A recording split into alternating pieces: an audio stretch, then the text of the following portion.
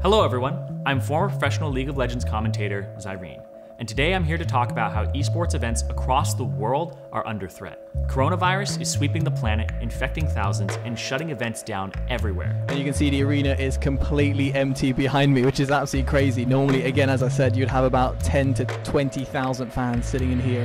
The Overwatch League has canceled events in South Korea and China. League of Legends LPL season was put on hiatus, and when it returns, all players will be required to complete a 14-day quarantine, and all the matches will be completed online.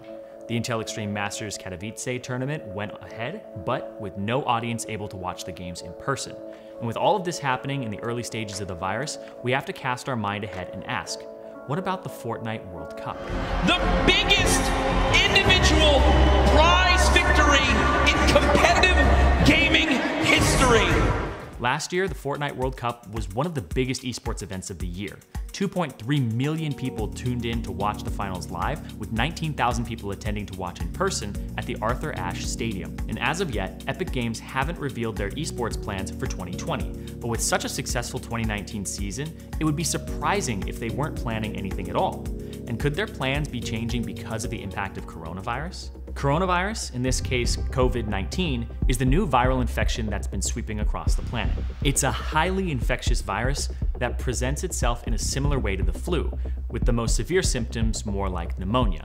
It's mostly spread from person to person through cough droplets and sneezing, but can't live outside the human body for too long. It may be possible that a person can get the coronavirus by touching a surface or object that has the virus on it, and then touching their own mouth, nose, and possibly their eyes. And unfortunately, a packed esports stadium would be the perfect breeding ground for a COVID-19 outbreak. And when talking about coronavirus and its potential impact on the Fortnite World Cup, we should use the 2019 event as a model. It took place in New York in the middle of summer at a large tennis stadium that had been repurposed for the event. As well as the main stadium, the Flushing Meadows Corona Park was made into a kind of Fortnite festival. There were events all over the area, ranging from events and games to even a concert by Marshmello. Yo, I just want to say thank you to Fortnite, thank you to Epic Games for having me out today. Usually in summer, you would expect a flu-like disease to stop spreading as quickly. There's this idea that the COVID-19 could be stopped in its tracks by the warming temperatures of the spring and summer, and it's an enticing idea. Usually milder coronavirus colds do tend to get set back a bit by the summer weather before springing back into full force in the following winter. These are diseases with seasonality, and at the moment, it's uncertain whether COVID-19 will act in the same way. The problem is this is a brand new virus agent. We have zero knowledge of the seasonality of this virus. If it doesn't, and it continues to spread across America, then New York is the perfect petri dish for transmission. Coronavirus is currently seen as an inevitability in New York, and that's a worry for a lot of people. New York is well known for its reliance on public transport. People crammed into busy subway cars, jostling against one another in the morning rush of work. And if COVID-19 does begin to spread throughout the city that never sleeps, this will be the way it spreads the most. We could see numbers of infected people balloon incredibly quickly all across New York, putting the Arthur Ashe Stadium straight into the firing line. If being crammed into a subway car with around 50 people is a breeding ground for the virus, then the stadium is an even bigger risk. Last year, 19,000 people were crammed into the gigantic stadium. It was a full house. The stadium has been around for 23 years now, and its design philosophies are pretty old school.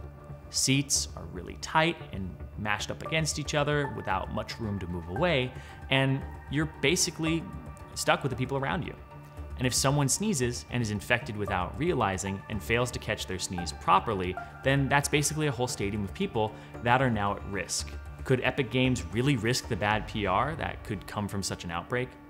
It may not even take coronavirus infecting New York to see events like a 2020 Fortnite World Cup get canceled. Now that Washington has declared a state of emergency, it has been revealed that the officials in Washington had been considering canceling sporting events to try and stop the spread of the virus. Stadiums that typically host thousands of cheering fans are empty. Elite runners aren't racing down crowded streets lined with supporters, and some events have been canceled or postponed entirely. The cancellation of major events as mandated by the government is something we've already seen in other countries. In Sweden, the government has banned any public events that would have more than 1,000 people in attendance to try and stop the spread of coronavirus. This came as a shock to many, as carnival season was about to begin in the country, and shows like the Geneva International Motor Show, which usually attracts around 500,000 visitors every year, had been completely shut down. If the government of the United States were to enact a similar response to the growing spread of coronavirus in the country, then any World Cup dreams Epic Games may have had for Fortnite would have been shut down before it could even begin. If you find it hard to believe that such a major event could be held back by the spreading disease, then you only have to look towards the League of Legends MSI 2020 tournament. It was announced by the global head of esports at Riot Games that the event would be put on hold until further notice. He said that the health and safety of the players and the fans would come first and foremost, and that fans, teams, partners, and players would just have to be patient until any new information is released. The MSI tournament is a major deal in the League of Legends world. It's an invitational tournament for all the winners of the regional spring splits, and is the final warm-up before the summer split begins, followed by the World Championship.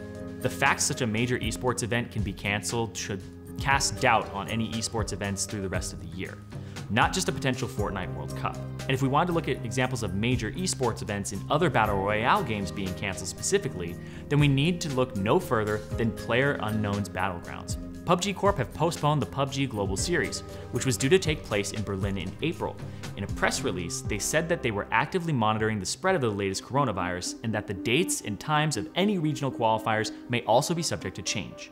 Now, COVID-19 has been affecting pretty much every esport out there. There's no reason to think Fortnite would be any different. So, what can Epic Games actually do when it comes to COVID-19 and any plans they have regarding a potential Fortnite World Cup this year?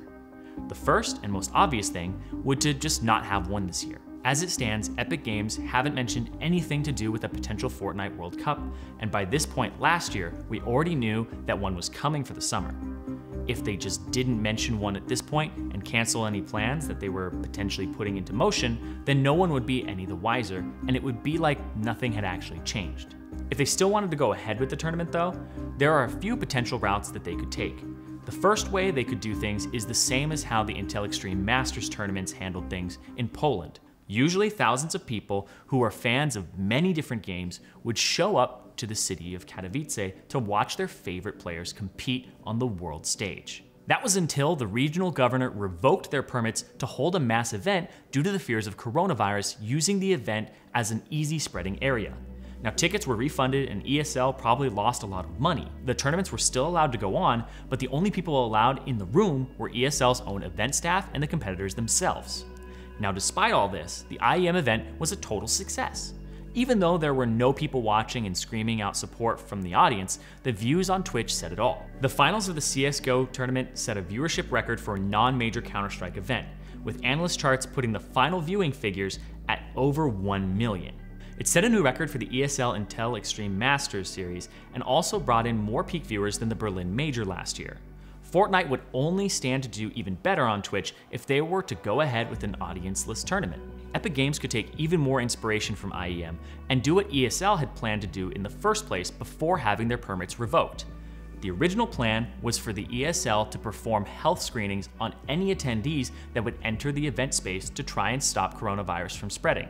The screening would have included a temperature check, with those that have high temperatures being turned away on a case-by-case basis. Any press, players, or special guests that had traveled through China or South Korea had already been asked to provide a valid health certificate or to attend additional health screenings. According to ESL, they also had extra staff on hand as well as sanitation stations. All visitors would even have been educated on hygiene measures like washing hands and the appropriate way to catch a sneeze. I mean, it might be hard to screen the 19,000 people that Epic had at last year's Fortnite World Cup if the 2020's event is planned to be as big, but it would be a great way to keep a lid on potential COVID-19 cases. If Epic didn't want to have either players or audience members in an event space, there is one incredibly easy thing that Epic Games could do. They could just hold the tournament online.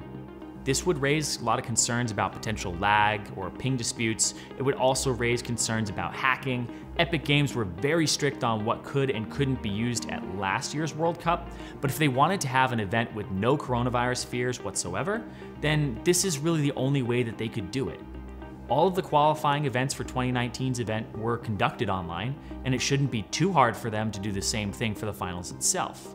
I know it's a bummer, but if Epic Games is going to want to do something major to follow up from 2019's successful event, something tells me that having a purely online event or an event that doesn't have any audience members at all probably wasn't in their plans before this coronavirus outbreak. With a sold-out stadium and a pretty fun Fortnite festival-styled side event, it's safe to say that Epic Games probably came pretty close to recouping their investments into Fortnite's 2019 World Cup. Tickets alone were selling for between $25 to $80, meaning Epic made anywhere between $500,000 and $1.6 million from ticket sales alone. That's not even taking into account all the sales of World Cup related skins, merch, and the revenue made in the festival area. What will Epic Games decide to do from this point out remains a mystery. Leaks from December seem to imply that there are going to be qualifiers in not just creative, solos, and duos this year, but trios as well. And Epic clearly have some sort of plan for competitive fans going forward in 2020, they just aren't willing to reveal it until they get the game performance under control. And who knows if coronavirus has had an impact on their planning going forward? We'll just have to wait and see what they reveal in the coming months. We'll keep you guys completely updated here at ProGuides. Be sure to subscribe, and we'll see you next time.